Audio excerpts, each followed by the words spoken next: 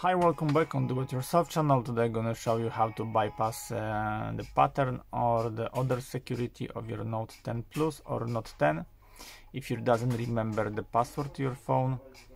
As you see, if you want to turn off your phone, it won't. But there is option to bypass it. Just press and hold power and volume down for a while, and after phone vibrate, press and hold volume up and power button release after you see the Samsung logo, and then you're gonna want to restart the security of your phone. So I'm gonna show you how it's work. Press and hold volume down and power button together.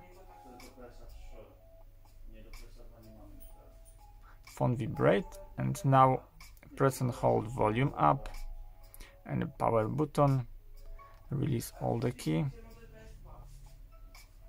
and as you see we are in secret menu. From you gonna choice wipe data, factory reset here, accept by power, click on yes, and now reboot system now.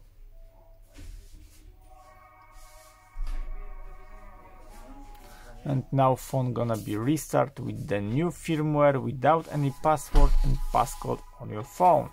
So I hope the video is helpful for you. If yes, you can leave like, leave comment and leave subscribe, and see you by next video. Hey!